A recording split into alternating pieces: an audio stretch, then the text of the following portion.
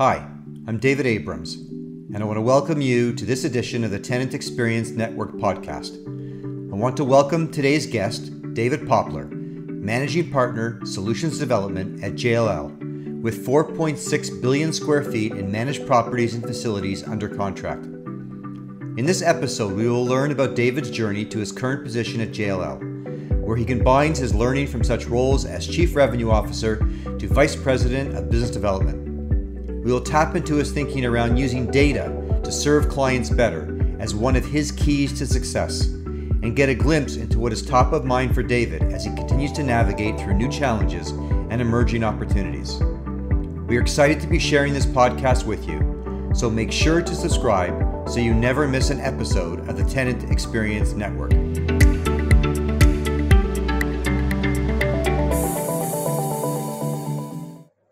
And now I'd like to welcome David to the show. Hey, David, really glad that you could be with us today. Hey, David, thanks. Thanks for having me. We both share a mutual passion for workplace, so I'm looking forward to our conversation. And I thought, just to kick us off, maybe you could share a little bit more about your current role as Managing Director and Solutions Development at JLL and how you got there. Sort of walk me through that journey. Sure. Yeah, I'd be happy to. So I currently lead the Solutions Development organization for JLL for the west side of the U.S. So that's really helping our customers understand when it comes to portfolio optimization for projects and capital management and integrated facility management and everything that goes within them. I lead the group that puts together the solution to help them operate their real estate. And the way that I got here is a really roundabout route. Most people that I've met in the real estate world have been in it for a long time. Most people in the group that I work in have been at JLL for more than 20 years. But mine's a more roundabout route. I started in technology, computer science and engineering, started out as an IT and automation guy. And what I found was, what I really enjoyed was the curiosity in every industry that I was exposed to. So I started off in the pharmaceutical industry. I've worked in strategy consulting. I've worked in social media, and I've worked in the retail world before getting into the facility management world at Corrigo. So I've been in Silicon Valley for more than a couple decades. I've been CEO of a couple of those companies, Chief Revenue Officer in most places. My passion is helping customers, so that what drives me into these types of roles. But what drove me here, the last dot, was that I was one of the first people at Corrigo, if you've heard of them. They're the work order management, asset management company. And Corrigo was bought by JLL. And then I had already left Corrigo. I got a call from JLL saying, we're thinking about different ways of filling out leadership roles within our business development group. Would you like to have a conversation about that? And I've really enjoyed getting into the industry and working with the team here. Well, it is a journey. I started out in financial services, financial accounting, ended up in marketing and communications, and all of a sudden at this stage in my career, I find myself the founder of a tech startup. So good for you. I love startups. That's why we've been in contact, actually. And that's how we connected. Absolutely. Yeah, because I still love startups, even though I went from big companies and then did startups for 20 years. Back at a big company, I still love startups, and just wish you and the other tech founders well, because it's a lot of fun. It certainly is. So why do you think you're so uniquely suited to this opportunity? Are there any unique skills that have helped you to be successful along the way? Yeah, so while my background might seem disparate, the dots really do connect when it comes to utilizing technology where an industry is prime for change, and an industry is primed to advance forward and leap forward. It's all about data. Performance is all about data. It's a lot about data at the core, and collecting data, analyzing data, getting to business intelligence, and then being able to use that data now going forward for being predictive and being prescriptive. So for me, those are the dots that connect together with everything that I've done has had to do with automation and better use of data and analytics. And, it comes back to serving your people, but, it ends up coming back to performing better financially, serving your people better. Everything throughout the organization is getting the right technologies in place. And what I saw with real estate is that real estate was actually quite a bit behind other industries that have leverage. I mean, think about like banking would be one of the first, right? If they can take a thousandth of a second off of something, they'd spend any amount of money because make transactions a little faster. Real estate has really been, by and large, a relationship-based industry for so long that a lot of business was based on that. And so those are the dots that connected. And when I started talking to my company here about joining them, that's the story that I told. It really matched up to their vision of some huge investments that they're making and some other outside people they're bringing in right. to augment and complement what this kind of long-time real estate company was doing.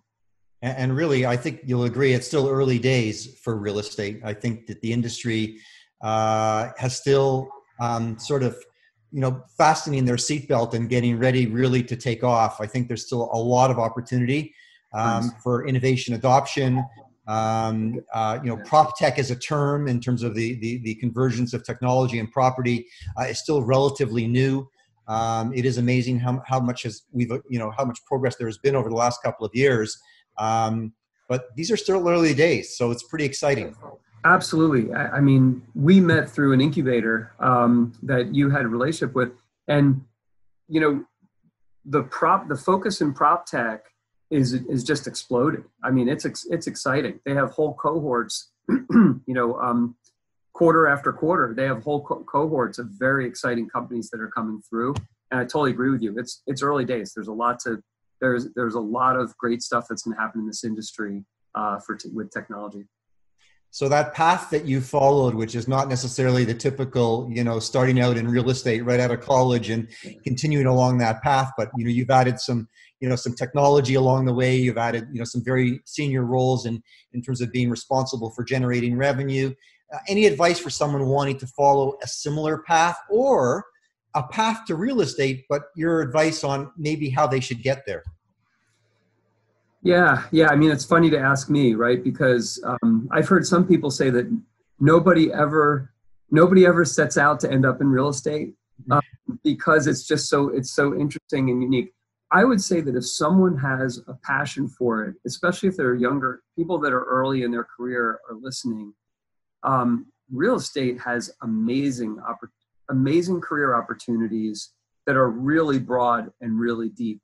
And I'll also say that a challenge that we have in my very large company that has tens of thousands of people is the path to hire our next leaders, because we tend to get more mature. People end up in the company for a long time, but they don't necessarily jump into the professional side of it right out of college, like many, many other careers. So I would say that if someone is, young and ambitious and really wants to get into real estate, go ahead and get in, but maybe start in parts of the company functionally that you don't necessarily want to end up in, because the most powerful people in these real estate companies are ones that have been all over the company and all over the world. And then you end up in a job that you really want, and you get the job because of all that other stuff that you did. Right. So I love the path that I took in the background with technology and consulting and all those things. And I use all those things all the time. But if I was interested in getting into real estate and it was 20 years ago, I would probably go to a company that I considered a leader and find people that I liked and respected that were in, culture wise. And then I would just dive in and do anything and everything I could and kind of soak it all up. That's great advice. So listen, we have no shortage of challenges that we're all facing. What's the biggest challenge you're currently experiencing, and how do you think you'll overcome it? Yeah, it's a really tough one, right? It's how and when do we get people back to work in a steady state mode, right? I said to a friend recently who is a total optimist, but was having a kind of tough day just with lots of things that were difficult about this. And he said, when are we going to get back to the way things were? When are we going to get back to normal? And I said, I think you're thinking about it wrong. I think you have to realize that we're not going back there. That's the past. However things were in January of this year, it's not going to be like that ever again. But it doesn't mean it's going to be worse. It means that we're going to find a vaccine. We're going to find treatment. We're going to get this under control. And a lot of these decisions that are being made now, they needed to be made anyway. But this is just accelerating them, right? So I think the biggest challenge I'm facing now is that it's paradoxical that the decisions that we're making for workplace are as important as they've ever been. Literally, I mean, if you're going to be a little extreme, it's almost life and death in some cases, right? In extreme cases, it's very important. At the same time, us logical people who like to use data and like to take the facts, we don't have a picture of the future. We don't know. We don't know. And you can, normally you could do scenario analysis to help make decisions with your customers. Well, before maybe you had to run 5 or 6 scenarios. And now you got to run 30 or 50 because you don't know what the facts are, right? That's hard. That's hard stuff. And, there's ways that we're addressing that and trying to be the best advisors that we can. But everybody has to realize that you're making decisions in some dark alleys here. Right. And so you've got to go with good judgment rather than the facts, which is very difficult for fact-based people, right?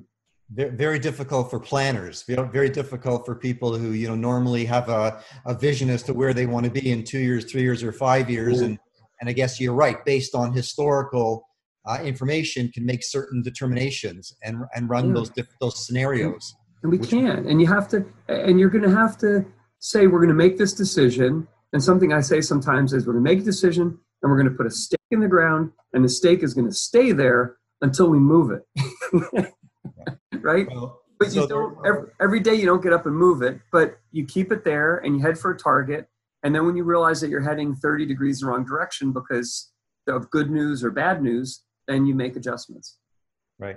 There are those that are trying to plan for post-COVID, just like we had pre-COVID, and let's have a post-COVID. But I think those that have said it's not about post-COVID, it's really in a COVID era, how will things be? And I think that is our reality. I think that's taken us, 4, 5, 6 months to get there, but to realize that we have to think about what will it be like for us to live in an era with COVID as opposed to, without, because that may not be realistic for some time. Yeah. And we're going to be fine, right? We're going to be fine. It's not easy right now. It's not going to be easy for some time, but we will overcome this and we will define our path forward. But it's a hard problem when you're trying to make decisions that impact people's lives profoundly, like workplace, and you don't have the information to work with. So, we just have to be thoughtful in how we make the choices. But you have to make choices. Right. Yeah. I know you're very customer focused. A big part of your day to day is helping your customers. If I gave you an extra $100,000 of budget right now, how would you spend it and why?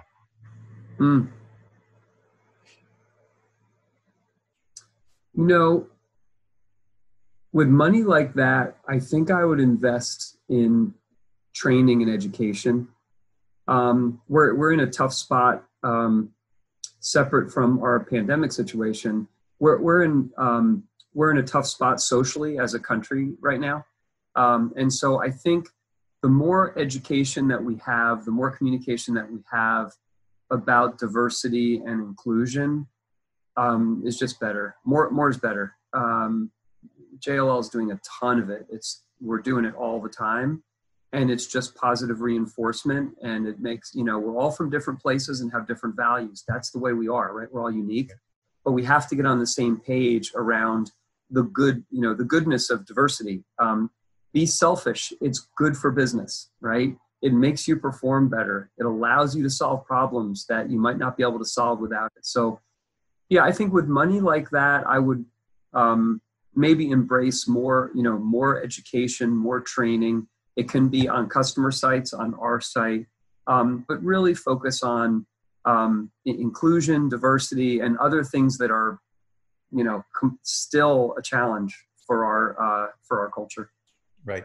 And obviously that kind of investment would have a huge return on investment. So, hopefully a very positive outcome as a result. I think so. Yeah.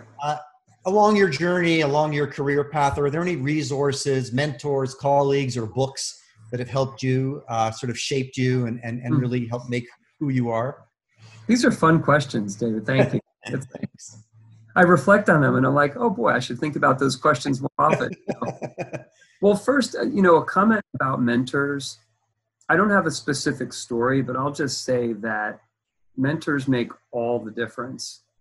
Your network makes all the difference. Your mentors make all the difference. It's all about people and connections. When younger people ask me, what's the key, what's my version of the key to success? I'm like, just, working really well with people is the secret to every job, right? At least, most jobs that are around me, you need knowledge and education and you need skills. But if you're not going to be really effective working with people, it's going to be tough. So mentor wise, I would say be aggressive. A mistake that I made early on was that, I don't know, I must have thought it was like cheating or something to really lean on mentors and not just like buckle down and figure it out for yourself and whatever. But as I matured a little bit, I found people that already knew the answers were fantastic. And I really enjoyed doing that for other people now. I enjoy it a lot. In fact, that's why I get involved with the incubators, because some people that I advise, they know a lot more than I do about most things. But in terms of like getting going with a small business, I've got the tire tracks on my back. So just ask me and I can tell you an answer that might save you, 90 days of real hassle, right? 90 days of real trouble.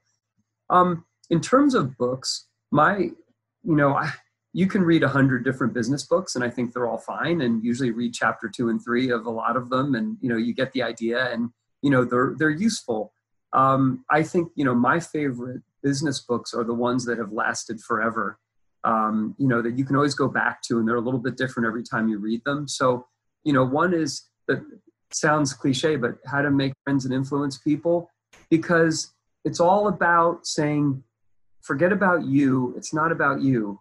When you're in business, you have to think about what your customer wants. You have to think about what your partner wants. You have to think about what other people want.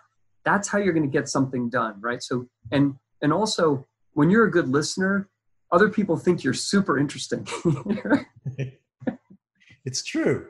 So that's one. Yeah, no, be a great listener, and really, that book, you can just listen in 15 minutes. You can listen to the summary. But what it says is, put yourself in the other person's shoes and really empathize with them, and then try to help them, right? And that's how, that's how things get done. Another one, if people are interested, is The Art of War. I don't know if you've ever read it, but The Art of War, most of it is about, the best way to fight is to not fight, right? It's about finding your way to kind of, the jujitsu of business, right? Working your way around conflicts and getting to what you need to get. And it's really cool because that book's been around forever, and it's a different book. Every time I pick it up, it's a different book, right? And you just read a couple chapters. The other thing I would say is, my favorite subject in business school was negotiating. And so it doesn't have to be a specific book, but it was an awakening for me when the professor, his name was Max Bazerman, and his book was Negotiating Rationally. But the thing that he taught me was share a lot of information all the time, right? And when I went into that class thinking, you hold your cards really tight, you know what you've got, you don't know what they've got, and you negotiate based on looking at the cards. And then you're just splitting up a fixed pie, right? And it's like, here's the pie, and you're going to fight over who gets 51 and who gets 49. But if you share lots of information about what's important to you and what's important to them, you can bring tons of value into the conversation where you can give them something that's worth way more to them than it is to you. And that makes negotiating really easy, and it creates value. So that was an awakening for me, my favorite story from business school.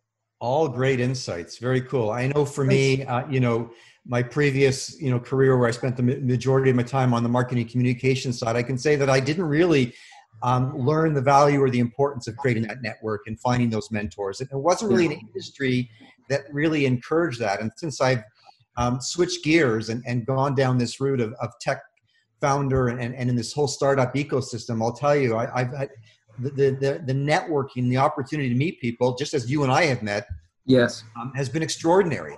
And I've probably found more mentors at this stage in my career, just in the last 2 to 3 years, than I did in the entire 20 plus years leading up till now. So Totally. It's a joy. It's a joy. It really is. And, it's meeting you has been a joy. We're turning into colleagues and friends, and I look forward to those conversations, and we share experiences, and it's all because there was an outreach to say, could you provide your insights on something, right? So just like that, influencing people, it's like when you ask somebody to share something they know, it makes them feel good, right? Yeah, exactly. So speaking of sharing, good segue. Can you share any details about something new you're working on that you think our listeners might find interesting? Yeah, it's really the centerpiece of what we're doing with Workplace and at JLL, and it has to do with re-entry and reimagining. And by the way, there's lots of things that are publicly available in research that we've done, and there's lots of organizations that are doing it. But we're trying to help companies understand what to do, right? What to do now.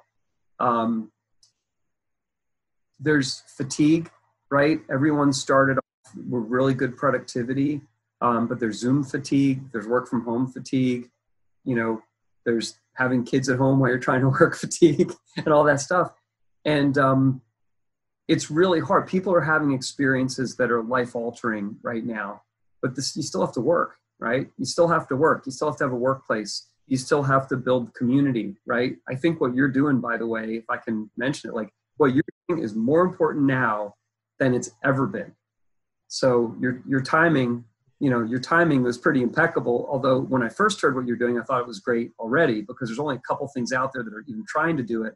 You're taking it to the next level, but your timing was impeccable because there are even more dimensions of things that are critical for people's emotional well-being and emotional health. So this, community, the build community is just super important. But what I would say is that the messages out of the research and consulting that we're doing is that companies need to be assertive in using this difficult situation to change and advance forward. There are things that they needed to do already, but they were just moving too slowly, and they know what those things are. And then there's things that have come up because the workplace is different now, right? It's not exactly about how many square feet how many square feet each person has. Do we want them to have 225 or 195 square feet? That's not really what it's about, right? I mean, it's so much deeper. It's so much deeper than that. And so, so that's one thing, is that, the old Yogi Berra quote, when you get to the fork in the road, take it, right?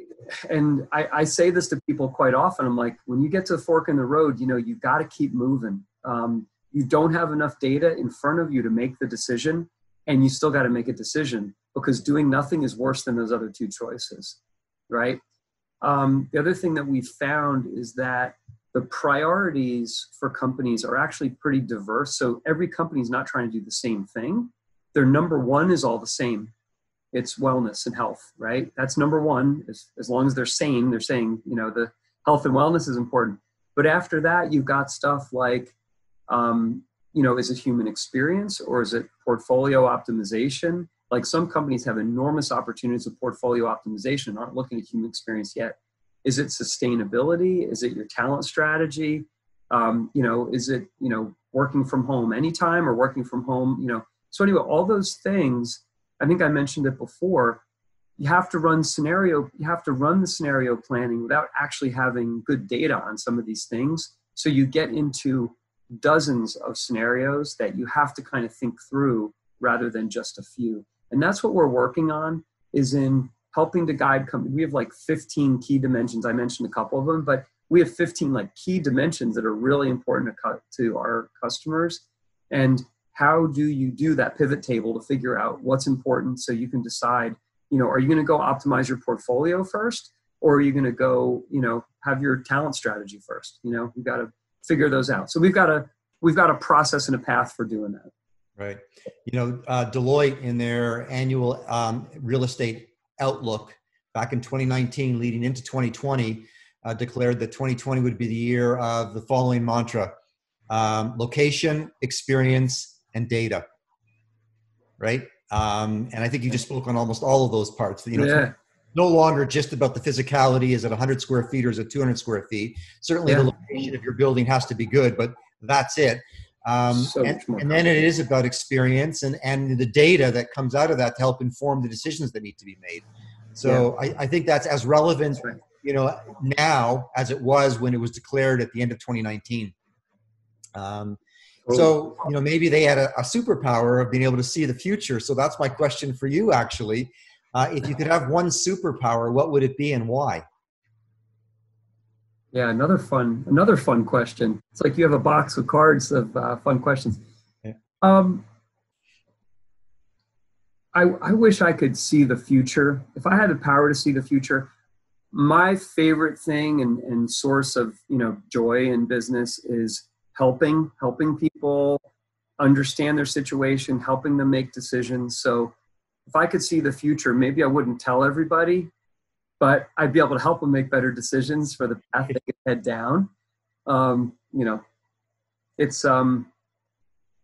If we could see what the real critical, what's the data for the real critical impacts, for this thing particularly, when will we feel comfortable with a vaccine? When will we feel a lot better about a treatment? All of those things are going to change our trajectory dramatically, right? But, again, from my days of consulting, and project management, I always told people, I'm like, the magic of good project management is seeing the future, right?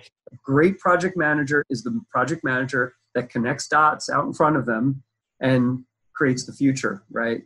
So. Well, as our thank you gift for joining the program today, I'll be sure to ship out that crystal ball later on. All will be revealed. So you spoke about curiosity when we kicked off the program today. What are you curious about right now? Anything that has you thinking differently in light of current circumstances? Well, I hope it's not boring, but this is all about, this workplace stuff is just really intriguing. And, I'm really curious, what's the optimal combination of, places and environment and tools and interactions, et cetera, to optimize workplace as we know it. And not just now and for the next year in this situation. I mean, let's call it another year. It's going to go on for a while, but really, the curiosity is really now a lot of these variables that we took as set in stone are now wet clay, right? And we're allowed to start molding that clay. Again, going back to what you're doing, I think what you're doing is so key, is going to be so key. It's about community and about interactions of people.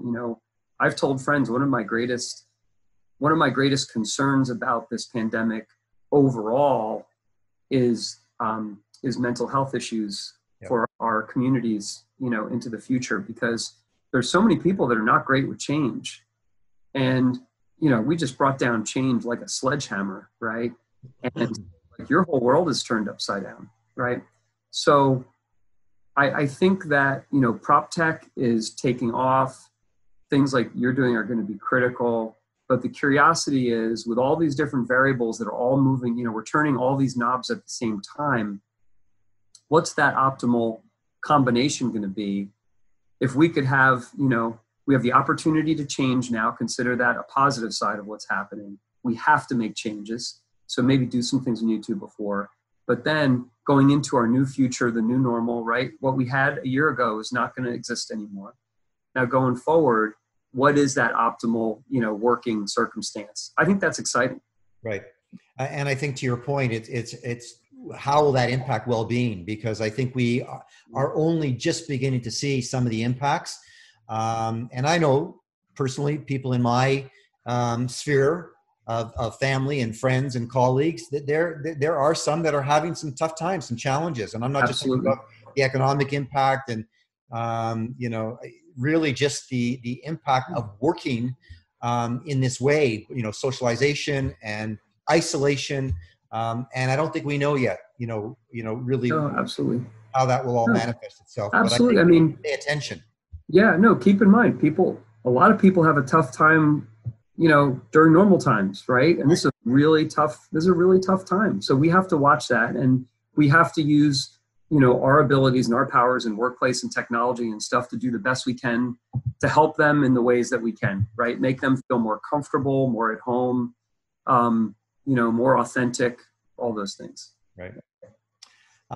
Is there anything you wish you had known when you first started out? So I guess that goes back to seeing the future, but anything you wish you had known at the beginning?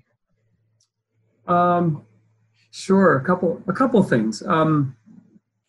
One is realize that everybody started without knowing anything, right? We all came into this world not knowing anything. When you get to a new job, you look around and you think everybody knows everything and you don't know anything, and it's hard. And just get over that fast, because everybody started where you are, right? And so, like, after you did years and years of being a leader in business and you became an entrepreneur, you were probably thinking, oh my gosh, what did I get? Right? Every day. Yeah, every day, So that's one is, I encourage, especially like new startup CEOs, like, just remember, like, you're experiencing it just like every other startup CEO or every other, whatever new job that you're taking. That's how it all starts, right? Is that and then all you can do is dive in and be curious and soak it up and enjoy it. And the thing that goes along with that, the corollary with it is connect and contact and network, and be really good about reaching out to people and learning from as many people as you can. Because again, I didn't realize this until later than it should have been, is that if you just ask people about something they know, they're generally happy to tell you. Most of them are. And so, no, I wish I had done a lot more than that. I was more like the student that thought you had to study by yourself and kind of figure out that calculus problem by yourself, where I guess you could have gone to that office hours and talked to the professor and she or he would have explained it to you, right? Right. I feel like in many ways our lives have paralleled each other, because I think I wish I had known that much earlier too. Yeah. And then, the last one I'll throw in there, as a bonus, is just try hard to balance, especially for those of us who are programmed to work hard. You got to put yourself first. You got to put your body. If your body's not working, then nothing else is going to work. And if your body's not working, the first thing that goes is your brain, right? So don't think that you're going to get great performance out of your brain if you're not taking care of yourself, right? And so that means you got to take breaks and you got to exercise and, find a way to take good care of yourself, because, you only get one, you only get one vessel. So you got to treat it really well so you can do all this other fun stuff, right? Absolutely. Yeah. Listen, these have been really a lot of insights shared today, a lot of great experience shared.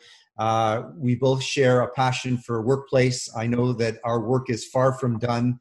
And I appreciated all of your support and comments about what we're building, but you as well. I wish you continued success. And I know there's still lots to be figured out, but it sounds like, you're the right guy to be in the shoes that you are and helping your company move forward and helping your clients move forward.